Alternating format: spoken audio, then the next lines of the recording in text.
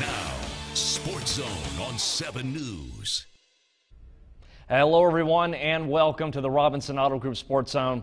I'm Chip Reed. We had a myriad of high school football playoff games close by in the Buckeye State. Let's get started with some afternoon action at Nelson Field. We'll take a look at how Bel Air fared in its first playoff game. The Bel Air Big Reds cheerleaders are getting the fans on its feet. Bel Air had an excellent 9-1 regular season, and it's hosting its first playoff game against Crestview. The Rebels actually scored first, and there's still over 9 minutes in the first quarter. Ray retaliates. Just a little dump-off pass, and he is off to the races.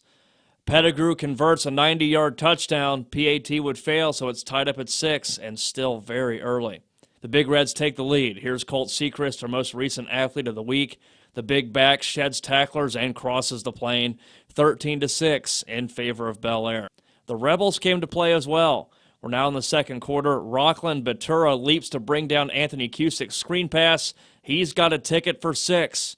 The point after makes it 13-13. Hetherington comes up with another big throw. This time it's to Jaden Kesterson from 35 yards away. The Big Reds regain the lead. Later in the quarter, it's time again for big play. Ray from the 40. Pettigrew is wide open and comes down with it to give Bel Air a 14-point advantage. The second half was a lot more low scoring. Crestview was hanging around from the 10. Cusick rifles it to Dominic Yerke. The Rebels close it to 7, and that would actually be the last score of the game. The Big Reds hang on for a playoff W, 27-20. Here's the Tigers Den at Fleming Field. Shadyside lost just 1 game in the regular season to the Bel Air Big Reds. Visiting Fairfield Christian Academy had a little bit of momentum early. Ben Wash is unable to find a window in this play and is sacked by Drew Hamilton. Here's a stroke of bad luck for Wash. He lets it go from the 30 for his intended target, Corey Beckett. Beckett tips it and it lands in the hands of Ben Hopple. Hopple carries it in all the way to within the 5-yard line from the tipped pass. After the turnover, the Tigers were able to limit the Knights to a short field goal. Manny Scholes makes it a 3-0 game, but the lead would be short-lived. Believe it or not, Wyatt Ryman would get some touches in the game. This time from the 20, he glides on in, and it's 7-3 Tigers. This time, no tip drill with Beckett. Wash screens it to him from the 40, and Beckett does the rest. 15-3 Shadyside. Wyatt am most ill when I'm Ryman and stealing. It's 23-3 after the 2-pointer. Shadyside wins huge and advances. Barnesville's at home taking on Cold Grove. The Shamrocks have had a great season. Now it's time for some playoff football versus the Hornets. Early on, here's Owen Wise from the 38. He takes it right to the house.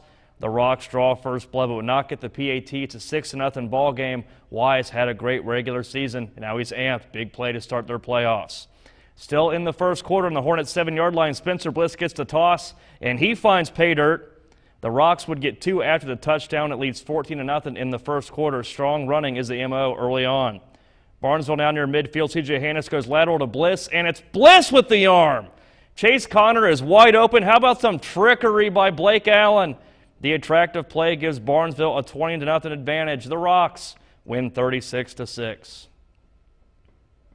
River taking on their county rivals. That is Monroe Central, meeting for the second time this year. The Pilots won in the regular season. Monroe's got a punt. Malachi Rose-Burton's punt is blocked by Brady Longwell. His grandpa, Don, I'm sure, is a happy man after that big special teams play right there. Just a few plays later, Brody Lolithan will punch it in from 2 yards away, and the Pilots are on the board. It's 6-0 in favor of River early.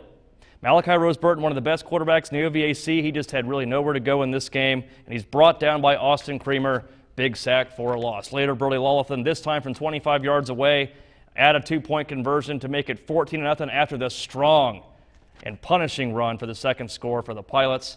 And Mike Flannery, River had its struggles in the beginning of the season. Now it's the beginning of the postseason, and obviously Flannery, a happy man in this game. First quarter, Austin Creamer still finds the end zone to now make it 21-0. River is pulling away over Monroe Central, who had a good end to their regular season, if you remember. We'll go on to the second quarter, and another Creamer is going to find the end zone. This time it's Avery River. It's all them right now, 28-0. They go on to win huge, 49-6, and they will advance.